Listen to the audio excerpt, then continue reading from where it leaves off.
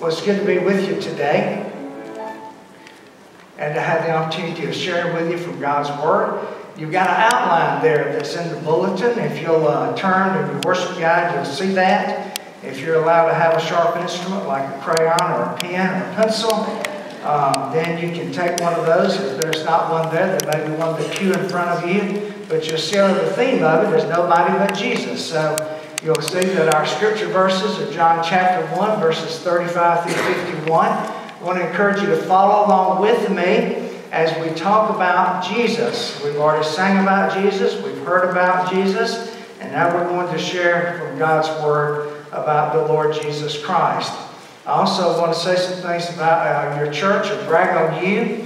First of all, to say thank you for your gifts to the Stone Mountain Baptist Association of Churches. And we are an association of churches. We could not do the work if we weren't joined together, working together to accomplish what one church could not do by itself. And God is doing a great work among the churches of the Stone Mountain Association. Your church leads the association in giving. So of those 100 churches, your church gives the most to our association of churches. I think a large credit of that is due to your missions team, your missions emphasis day that you have every year, and you graciously invite us to be a part of that. And also it's due to the leadership of your pastor. You have, if not, the finest pastor that I know. And God is blessing and using him in a great way. I'm glad you agree with me. And I'm grateful for his friendship, for his leadership, and his passion and his heart for missions. He served on our administrative team as our moderator. And he's always been willing to serve, always takes my phone calls, and always takes my text and response. And I'm very grateful for Doug's support of our Association of Missions and our work that we're doing. Now, I also want to share with you some things about where that money goes to. You heard, if you were here for Sunday School Hours, Stone Mountain Missions, a new endeavor. We've been asked by Stone Mountain Park to be the sole provider of religious services to the entire park. That's the most visited park in the nation. Rick Kirkland is here with me, and he's doing that work with us. And there's great opportunities for you to be involved in that. We're also involved in a church planting school. This evening, I'll be teaching a church planting school online. There's 14 students in the class. There's 3 of us teaching it. And there are 4 church planting teams. And they'll be going out to plant churches. That makes 8 all total since fall and this semester that we had deployed into the mission field here locally to start new churches. You've also been very supportive of the work that we're doing through Bill Johnson, who spoke here before and reached the Nations Church.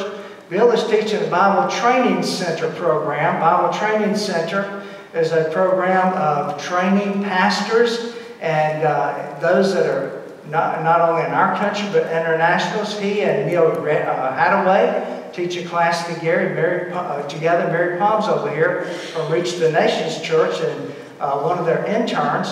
And basically this past semester during the course, there's a young Afghan man who is a converted Muslim who just led a Sudanese Muslim to faith in Jesus Christ. Now here's the big deal. The Sudanese man, his dad is an imam back in Sudan and has been an imam. And so it rocks the world when we see Muslims come to know Christ as their Savior. So thank God for the work that Bill's doing and Neil is doing and those that are working and serving in that regard.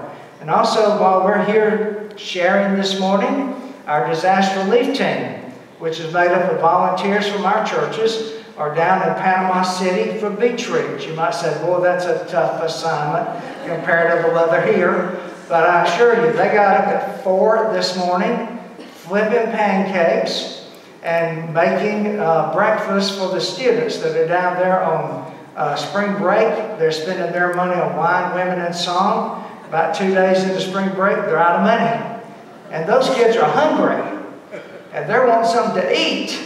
And so our Baptist Collegiate Ministries, which we have one of those in our association as well, Georgia State, Newton campus, they take students down there. And so while they're down there and cooking pancakes, the students from our Baptist Collegiate Ministries go out, gather up those lost students, bring them in for a free pancake breakfast, and every year, over 100 come to know Christ as their Savior. Some are reunited to their families because of that great work. So we thank God for the work that we're able to do together. I also want to introduce my parents. My mom doesn't always get to hear me preach, and I told her, I said, after baptism this morning, I'm going to be preaching down the street at Heritage Hills. And so she and my stepdad, Mary Judith and Gene Crawford, are here. Would y'all just kind of wave so people know where you are? And so I'm very grateful. The reason that's important to me is because my parents led me to faith in Jesus Christ. The grandson that I baptized this morning was led to faith by his older cousin, who just turned 13. Saturday was a week ago, and witnessed to him. We were getting our haircuts, and we were on the way to a barber shop, and as we were going there, I'd asked my oldest grandson, Ashton, I said, who's your one? Because our church has been asking everybody to pray about bringing someone to faith in Christ this year, discipling them and being a part of the church. And Ashton said, well, Lance, my cousin, who's 10, is my one. And so we're on the way from driving to the barbershop, and I'm driving along, and Ashton turns to Lance, he says, Lance, when are you going to get saved? And Lance said, I said, Ashton, Lance may not know what that means. And Ashton began to tell him the ABCs of salvation. And Lance didn't get saved in our vehicle that day, but then on Sunday, my daughter took him last Sunday to a class for parents to teach their children about baptism. And Lance went with her, and he gave his life to Jesus Christ last Sunday, baptized him today. Amen. So I want to challenge you today, as we talk about bring them in, who is your one that needs to know Jesus Christ as his Savior? Look with me at the scripture. I'm reading from the Holman Christian Standard Version.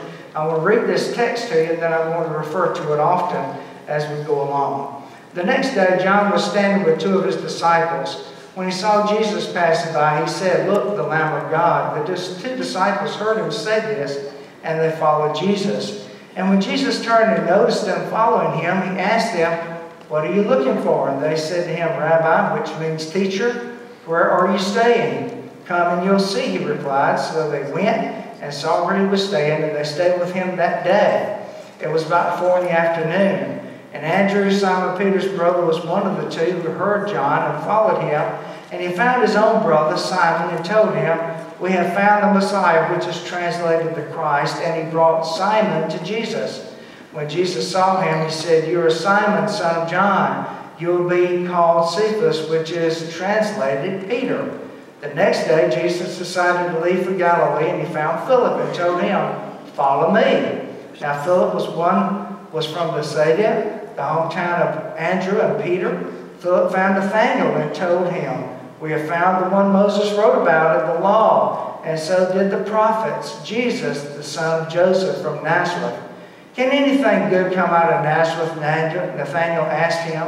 Come and see, Philip answered. Then Jesus saw Nathanael coming toward him and said about him, here truly is an Israelite in whom there is no deceit. How do you know me? Nathanael asked.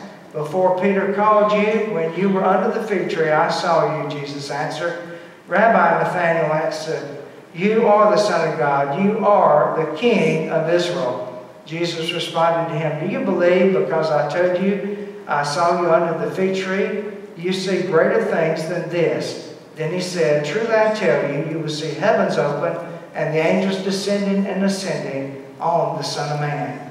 I believe the greatest thing that a person can do in this life is to bring somebody else to faith in Jesus Christ. When we get to heaven, we're not going to be asked all these theological questions, what your position was on eschatology. We're not going to be asked what was your position on women in ministry, which some people like to argue, or some of the other issues that some people like to discuss, and theological things. I think we're going to be asked, how many people did you bring with you? How many people did you invite and bring with you to heaven to be a disciple and a follower of my Son, Jesus Christ? If that's true, then it may be stated that Andrew was one of the greatest disciples there was. He's only mentioned in the Bible and John's Gospel. And each time, you know what he's doing? He's bringing somebody to faith in Jesus Christ. First, he brought his brother to Jesus. We just read about that. Later on, he brings a little boy with a few loaves and a few fish to Jesus. And after Andrew met and again, he brings some Greeks in John chapter 12 to Jesus. And after Andrew met the Lord Jesus Christ, the first thing he wanted to do was to introduce somebody else to Jesus. So my question to you is that what you want to do, is to bring people to Jesus Christ? You see, God's army of soldiers need to get out of the barracks and out on the battlefield, because the battlefield is outside the four walls of all of our churches. And you and I have an opportunity to share Christ with people that do not know Christ as their Savior. I said the other day when I was sharing one of our churches, we often say, 80 to 85% of our community is without Christ. But let me kind of narrow that down for you. When you go to work tomorrow, 80 to 85% of the people you work with don't know Jesus. When you go to school tomorrow, 80 to 85% of the people in your classroom don't know Jesus. When you go to a restaurant for lunch this week, you're going here today, so we assume most of those people are believers. But the reality of it is, most of the people in that restaurant don't know Jesus. When you leave from here today, 80 to 85% of the cars you pass on the road have people that did not go to church this morning and don't know Jesus. Does that bother you? It bothers me. It concerns me that we live in a lost world and we need to be sharing Jesus Christ. So if that's true, that the reality is that we are the saints of God and we are His shoes, His feet to go out into this world, and we're His hands and His head and His heart, then why aren't we seeing great numbers of people walking down this aisle coming to know Jesus as their Savior? Why isn't that happening? Well, I think there's some answers in this passage of Scripture that I want to share with you today that will help us to reveal some things you and I need to be doing in order to bring people to Jesus Christ. So if you're following on the outline, the first blank there is, I want you to first see with me that these early disciples had a commitment to Jesus. They had a commitment to Jesus Christ. Again, the next day in John 1, 35 and 37, we find these words. John was standing with two of the disciples. He saw Jesus passing by and he said, "Look, the Lamb of God." The disciples heard him say this and followed Jesus. Now those last three words are the key to everything. Bringing people to Jesus, first of all, is primarily a fact of you and I following Jesus to begin with. And from the very beginning, we find the disciples when they were with Jesus, they simply heard others say and heard Jesus say, "Follow me," and they followed after Him. Bringing people to Jesus is simply an act of obedience. To follow somebody means that we follow them wherever they go, we do what they do, and we listen and we say what we hear them say. Did not Jesus Himself say, "I only speak what the Father told me to speak"? I only say what the Father told me to say. I only do what the Father told me to do. So if you and I are followers of Jesus, should we not be sharing the good news about Jesus? Should we not be doing what Jesus would want us to do? And should we not be going to a lost world that needs to know the Lord Jesus Christ? You see, when He said, "Follow me," and He told disciples in Mark, "and I'll make you fishers of men," they left everything they had and they began to follow Jesus. And so that means if you're not fishing, you're not following. Think about that. If you're not fishing for men, you're not following after the Lord Jesus Christ. Now, I'm not trying to minimize training. A lot of people use that as an excuse, Pastor, I believe, because they say, "Well, I don't know all the right verses. I don't know how to tell somebody about Jesus because I don't have these Roman road of salvation memorized, or I haven't gone through sharing faith without fear." You don't have to go to a course in order to share about Jesus. Sharing Jesus is your testimony. Now, you give testimonies all the time. Let me give you an example. Anybody here drive a Ford like I do and aren't ashamed to admit it? Anybody raise your hand. It's okay to raise your hand at Baptist Church. You drive a Ford, okay? I know it means found on the road dead, you know, but I drive one. I take good service out of Fords. How many folks are Chevrolet people? Raise your hand. Got any Chevrolet people in the room? Nobody's going to admit it. 2 or 3, okay. How many folks drive a Honda or a Nissan? Yeah, all right. See, we got a bunch of hands going on. And you know, when somebody asks you, I'm about to go trade cars, and what kind of car would you suggest that I get? You know what you're going to tell them? I've had good service out of a Ford. I've had good service out of a Chevrolet. I think you ought to drive a Honda or a Nissan, right? What did you just do? You gave a testimony.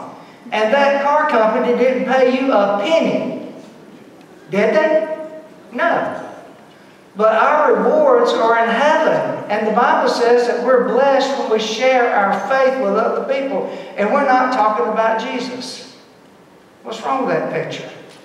I want us to be challenged today that our hearts need to be fully committed, that our hearts are so full of Jesus that we can't help but share what Jesus has done for us. The early disciples had a commitment to Jesus, and they also desired, the second blank on the outline there, is to have communion with Jesus. You see, commitment comes when you have communion, when you spend time with Jesus. Now, I'm not talking about an hour on Sunday morning or coming to prayer meeting on Wednesday night. I'm talking about opening up this book and reading it daily and letting it become a part of who you are. And it becomes what you live by. It's your instruction manual for the day. And you start to know what God's Word has to say for you. When Jesus turned and noticed them following Him, He asked them, "What are you doing?" And they said to Him, "Rabbi, where are you staying?" "And come and you'll see," they replied. So they went and saw where He was staying, and He stayed with them that day. After the disciples made a commitment, what did they want to do? They wanted to be with Jesus. They wanted to spend time with Jesus. And here's the situation. Fellowship always comes before fishing. Fellowship comes before fishing. That's the next slide. And worship always comes before witnessing. Now think about that for a minute. Fellowship comes before fishing. You can't tell somebody how to fish unless you've been out there doing it and you had fellowship with God, and worship comes before you witness. So when we leave here today with a worship experience that our friend Scott led us in and these that helped him, we should be so full that we want to leave from here to tell somebody else about Jesus Christ. Do you see the sign here? It says nobody but who? Jesus. Okay, some of you haven't seen it yet. Nobody but who? Jesus. Thank you. See, that's why preachers go so long, because we have to repeat ourselves. Nobody's listening to us. So disciples are people who are committed to Jesus. They're people who have communion with Jesus. And also they're people who are willing to confess the Lord Jesus Christ. Notice in chapter 1, verse 40 and 41, what it has to say. Andrew, Simon Peter's brother, was one of the two who heard John and followed him. He found his brother Simon and told him, "We found the Messiah." And he brought his brother Simon to Jesus. Now they spent time with Jesus. These disciples were so full of Jesus, they had to go tell somebody else. And Andrew went and told his brother, Simon Peter. Now I want you to notice how these disciples confessed Jesus as Lord. It's the next slide, and the blanks are on your outline. They were, first of all, seeking Him. You see, our religion is not a come-see religion. Ours is a go-tell religion. I think what we've done is we've forgotten that the mission field's out there, and we begin to think that the mission field is here. That our mission is getting everybody to church. No, that's not the mission.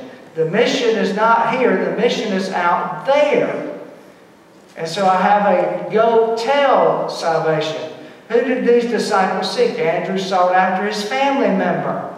And then Philip sought after his friend. And so they were out there seeking people that did not have a relationship with Jesus Christ. This past week I was down in Orlando, Florida, at the largest church planting conference in the world. Church planters from all 50 states and 20 countries from around the world were gathered there. And I took some Lyft drivers. First time to do that a lot when I was out of town. I did some Lyft drivers. And I had the opportunity to share with the Lyft drivers about Jesus, because I figured some of those Lyft drivers, Pastor Doug, aren't Christians, and they weren't. I had the opportunity to share with people on the airplane next to me who weren't Christians as well, and some of them that were. But I want to take advantage of every opportunity that the Lord gives me, but we have to go and tell. And then I want you to notice something else that they were doing. They were not only seeking, and before I get to that, let me just think with me just a minute. If you had a family member, one of your children, male or female, was lost, would you be sitting around the house, propped up in your reclining chair, saying, well, they know where the house is? And you're drinking a Coca-Cola and you're looking at the television set and you say, well, maybe they'll be home before dark. They know where we live. They got a nice room back there we provided for them. And they got everything that you can imagine that they need. And so we don't have to worry about them. They're going to be fine. No, you wouldn't do that, would you? You'd be out seeking for them. You'd call the police. You'd try to find out some clues as to where they were last. And you'd be spending your entire time finding that lost child, would you not? Amen. And the reality of it is, there are lost children of God's all out here around us that need to become children of God. Lost people that don't know Him, and nobody's out looking for Him. Nobody's looking for Him. We pass them by every day. And so I want to tell you that that should be the attitude that we have of seeking after lost people. Now notice these disciples saw. Andrew sought his family. Philip sought his friend. And I want you to realize they were also not just seeking, they were also speaking. See, you can't just be a silent Christian and think that just because of my actions and the way that I carried myself, that somebody's going to know that I'm a believer. No, they will not. Not unless you speak with your lips. They didn't just witness with their lives in the New Testament. They witnessed with their lips. They used their voice to share Christ with others. And notice what happens where there's commitment to Jesus, there's communion with Jesus, where there's confession of Jesus, there'll also be some conversions that are taking place. Now notice carefully, it's Jesus who does the converting, not the soul winner. I've had people to tell me, well, I go to Brother Cheek's church, or I go to Brother Ferguson's church, or, Brother Cheek saved me. I haven't saved anybody. Your pastor hasn't saved anybody. Your staff hasn't saved anybody. Jesus is the one that does the saving. God does that through His power. But He gives us the opportunity to be His vessels to get to share Christ. Your pastor said a moment ago, I saw him kneeling with a young girl just earlier, right before the service, sharing Christ. We have that opportunity to share Christ with people that we come in contact with. And a chain reaction occurs when we do that. In the scripture here, 5 people followed Jesus, one right after another, and notice their conversions and how they were accomplished. First of all, there was a personal presentation. Before people are saved, there's got to be a personal presentation of the gospel. John the Baptist said, "Behold, the Lamb of God takes away the sins of the world." Jesus said, "Follow me." Andrew and Philip both said, "We found Jesus. Come and see Him." Everybody was personally presenting the Lord Jesus Christ. In fact, the thing that excites me is to notice that everybody was involved. Everybody was involved. Jesus was not winning everybody. Jesus won Philip, and he did not win Nathaniel, but he did not win Nathaniel, and he did not win Peter. Everybody was involved. And that's what it's going to take to reach our community and reach around the world. For you and I to get up off our blessed assurance and win somebody for Jesus. What would happen to Heritage Hills if half of you said, I'm going to win one person to Christ this year. One person. It revolutionized the church.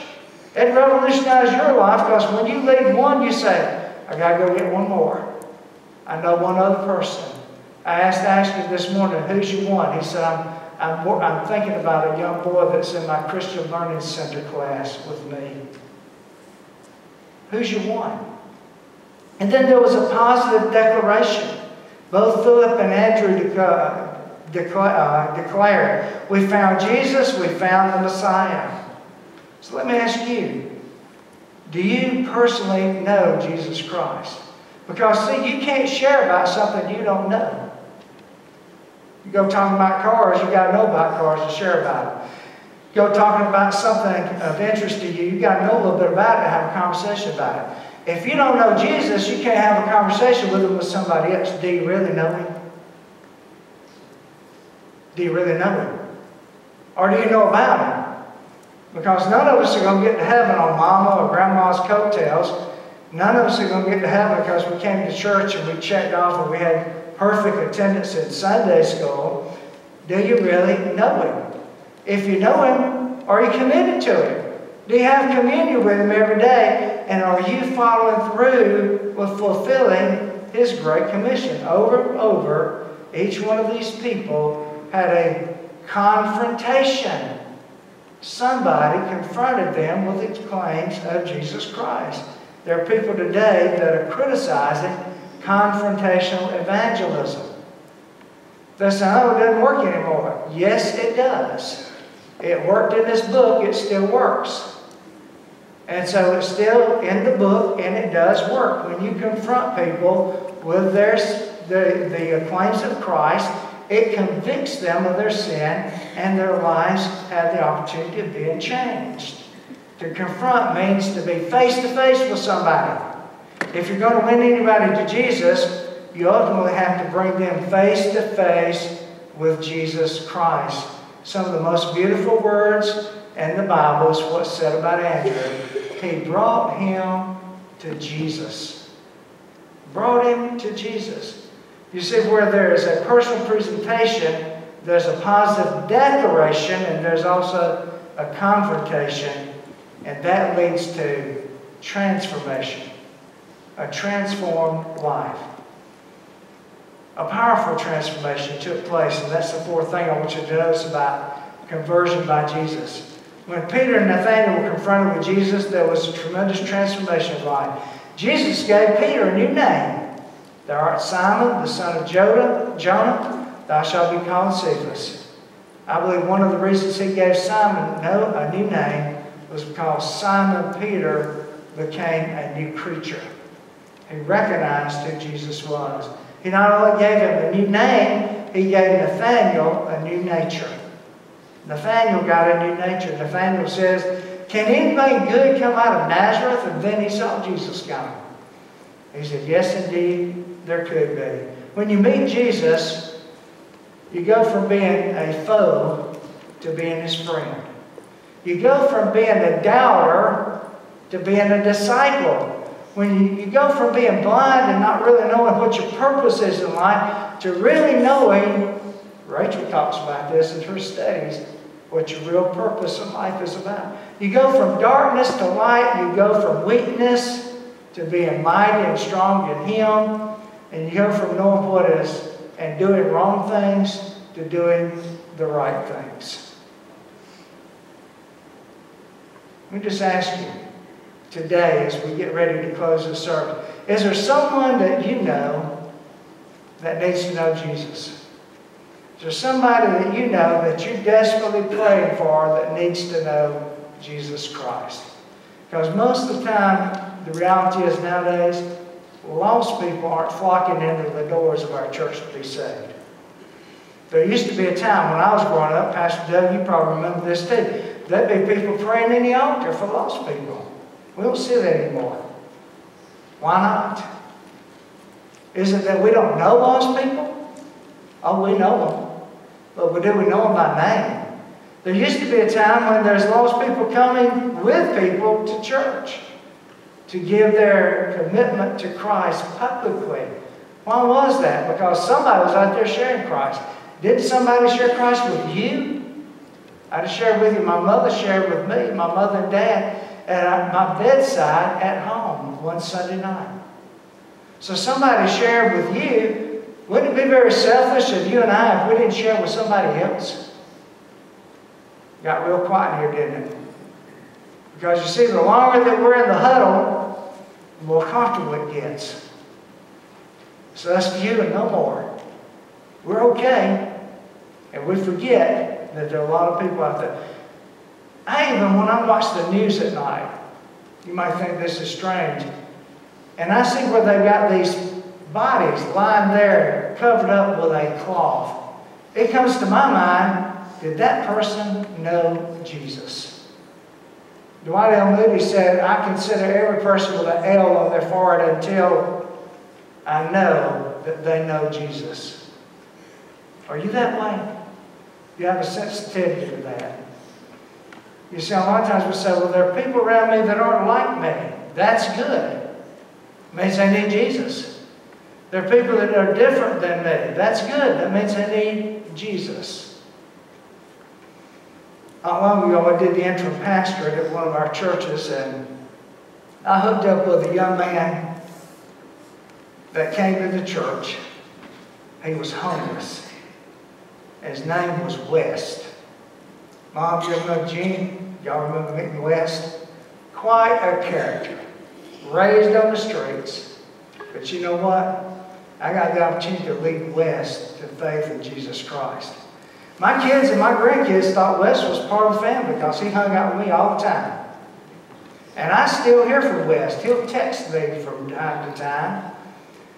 And I still hear from him and what's going on in his life. Wes was not your model person you wanted your kids to hang around and bring around your family. But I'm already around mine. But Wes had just 6 felonies in his background. And he was already in his 20s. But God came into his life and changed his life. There's some West in everybody's life. And you and I need to be sharing Christ with them. So what about you? Who will you bring to Jesus? I'm going to offer you a challenge as we close this morning. Billy Graham wrote this great tract called Steps to Peace with God. This is kind of an abbreviated version, but on the last minute I got thinking about it. I want to challenge you. This is only one way to share Christ. Your testimony is another. But maybe you say, I don't know how to share Christ with anybody. This little brochure will take you step by step. You've never seen what's called a gospel tract.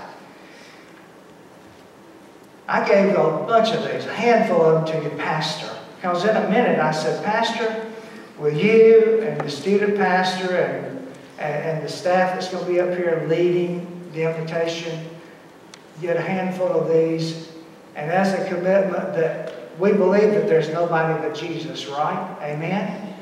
Well, a few of you do. We believe that there's nobody but Jesus. Amen?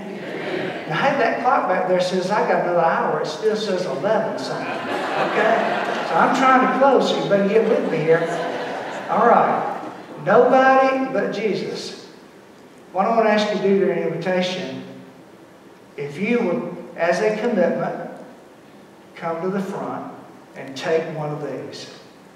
Just take one and give it to somebody this week. Or leave it for your one. Share it with your one. If you don't have a one, find a one and put that in a prominent place and say, I need to share with somebody steps to peace with God. That's what I'm going to ask you to do. If you don't know Jesus, these pastors will be here to explain to you who Jesus is and how you can know him. But I hope that we'll run out of these this morning with somebody stepping forward and saying, Pastor, let me have one of those. I'm going to share that with somebody that I know this week. You see, Jesus does the same. What we do is we sow the seed. Get the gospel out there. With our lips, with our feet, and the way that we live our lives. Let's pray together and ask God's blessing on this invitation time.